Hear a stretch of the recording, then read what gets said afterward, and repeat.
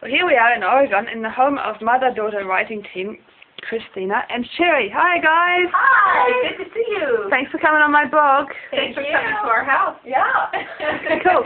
So, would you like to tell me a little bit about how this works, writing as a team? Well, first you have to be the mother and give birth to a wonderful writer. Then you wait about 20 years.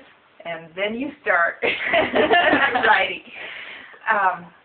Well, we found writing together because we write the same amount of words per book.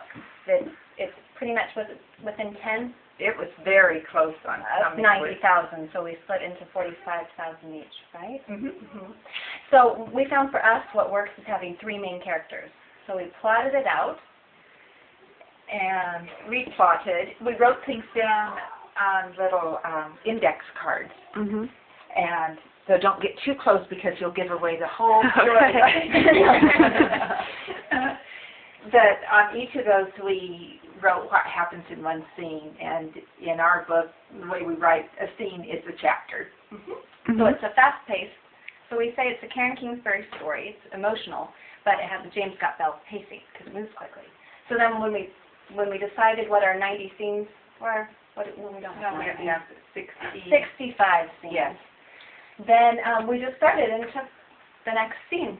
So we just wrote, and then we've had editors say that they cannot tell the difference. Yes.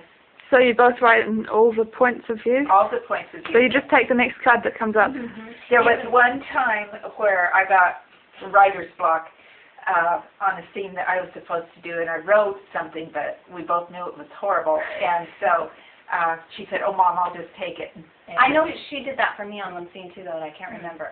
It was just, I couldn't find where the scene was supposed to go. And we knew what had to happen, but we couldn't do it. And it really is fun because we don't know for sure what all's going to happen in each scene. We just have like 1 or 2 sentences about the couple scene. plot points. Yeah. Yeah. So it's fun to get the scene, the previous scene, and see what she has done with it, and then think, oh, okay, now I can go this way. And then we switch them, and we edit each other's. First off, well, we edit before, then we switch them with each other and edit that. And we made an agreement when we first started writing that you could remove anything without reasoning. You could just say it just doesn't feel right, and we are not allowed to get our feelings hurt. And we never have. No. So we say we were separated at birth. We share one brain. Yeah. So that's why we finished together.